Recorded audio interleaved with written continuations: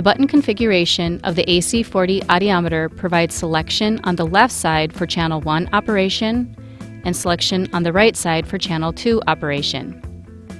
The middle button selection is used for specific test function. The buttons that have specific audiometer function are labeled on the device. These are the larger black and colored buttons on the main panel. These can also have multiple selections associated with them. The selection will be noted by the light illuminated below the name. To access the second or third selection of the button, continue pressing until your desired selection is illuminated. The smaller buttons on the top of the audiometer with no labels are termed function keys. Function keys allow for selection based on the label on the LCD display screen. This setup allows for a smaller footprint for increased usability and performance of the device. This video will review each button function beginning on the left side of the audiometer. The talk forward allows the examiner to communicate with the client through the selected transducer. The button is located under the Swan microphone, and to activate, press and hold the button. The talk forward can either be used with the Swan microphone or the mic monitor headset. When the mic monitor headset is connected to the audiometer, the Swan microphone is deactivated. The top row of large black buttons provides your input selection for channel 1. The input stimulus available through the AC40 includes tone, warble, wave file, mic 1, mic 2, CD1, CD2, narrowband noise as labeled by NB, and broadband noise labeled by N. The second row of buttons provides the transducer or output selection, which include right phone to right insert phone, left phone to left insert phone, bone right and left, as well as free field 1 and free field 2. Selection of the right or left on the bone output allows for ear-specific results to be stored within the audiometer. The large black attenuator dial allows for changing of the intensity. The left dial changes channel 1, the right dial changes channel 2. Moving the dial to the right will increase the intensity, while moving the dial to the left will decrease. The small button to the right is for stimulus presentation. Simply touch the middle of this switch to initiate the presentation. The button configuration on the right side of the device manipulates channel 2.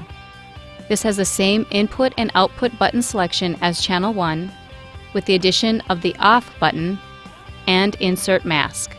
The off button completely turns channel 2 off, so no stimulus is presented to the client until a transducer is selected. The insert mask is a button selection not used in the United States. The talk back and monitor buttons are located on the far right side. When activated, the talk back button allows the clinician to hear verbal responses from the client. The monitor button allows the clinician to hear the stimulus being presented in channel 1, channel 2, or both, dependent upon the selection and illumination shown. The middle of the device button selection offers decibel interval, selection of 1, 2, or 5 dB steps. Extended range allows the maximum output to be increased to a higher level. The maximum output is displayed by the dark shading at the bottom of the audiogram. This function is a precautionary feature of the device, so the examiner is actively initiating these levels to be presented to a client. Once the button is pressed, the maximum output shading moves down on the audiogram to the limits of the transducer. Sync button allows the left and right attenuator dials to be locked, so by turning the channel 1 dial, the channel 2 intensity will also be changed. It is important to note that if the channel 2 is set to off, this button will not become active when pressed. A transducer must be selected prior to selecting sync. There are 2 manual reverse buttons. The left manual reverse button is for channel 1. Manual presentation initiates the stimulus when touching the tone switch. Reverse presentation allows for continuous presentation and will be interrupted upon touching of the tone switch. The right manual reverse button provides the same function but for channel 2 and is defaulted to reverse. This allows masking noise to remain on during the test session. Single multi-button is for pulsing the stimulus. Single prevents the tone for channel 1 to a preset length. Multi presents a pulse tone to channel 1 as the tone switch is activated. Pressing the button a third time will return the tone presentation back to a constant stimulus and is presented as long as the tone switch is activated. Sim Alt button is for simultaneous or alternating presentation. Simultaneous will allow for channel 1 and channel 2 to present the stimulus at the same time. Alternate presentation will alternate the presentation between channel 1 and channel 2 with the pressing and release of the tone switch. Only the left tone switch will allow activation of stimulus with this button selection. The yellow button is to store the results of channel 1. Once this is selected, the threshold is marked on the audiogram with the appropriate symbol.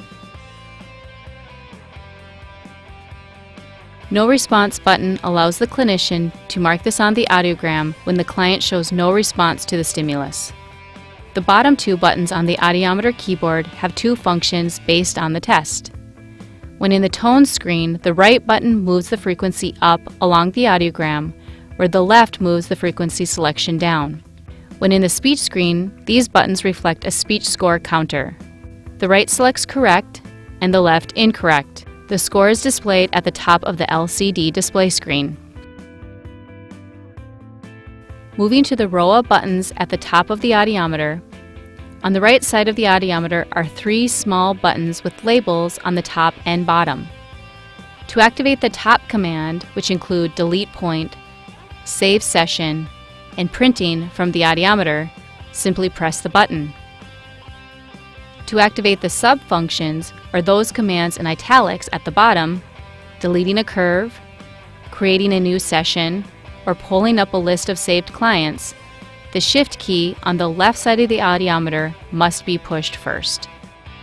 It is important to remember that activating these sub-functions in italics requires holding the Shift key down prior to pushing the button, and releasing the button on the right prior to releasing the Shift button. Another function of the Shift button is to activate the two-channel functionality of the audiometer. For example, to present the stimulus to both transducers and in both channels, hold down the Shift button while pushing the right or left transducer button. Once activated, the right and left button lights will be illuminated. The Setup button allows the examiner to make multiple screen setup selections and save profile setups to the audiometer. To enter any of the setup options, hold the Setup button and use the attenuator wheel to select the desired setup screen. The next 8 buttons at the top of the audiometer are the function keys. These buttons are not labeled directly on the audiometer but on the LCD display screen. The functions listed are specific to the test screen displayed. Depending on the button selected, it may have a single selection purpose that is highlighted in yellow when active, or it can have multiple selections to scroll through and select. The last button to discuss is the Test button. The Test button allows the examiner to access special test setups and screen layouts. To access any special test, hold down the Test button while moving one of the attenuator wheels. Once the test is highlighted, release the Test button to have the audiometer adjust to the default settings and/or screens. For more information on special tests within the system, review the Instruction for Use manual provided with the audiometer. There are quick keys to access the tone and speech testing screen rather than using the Test button. When the tone, warble, or noise buttons are selected, this automatically moves the audiometer to the tone screen. Selection of wave file, microphone, or CD buttons defaults to the speech screen. These quick keys allow for easy access to common test functions.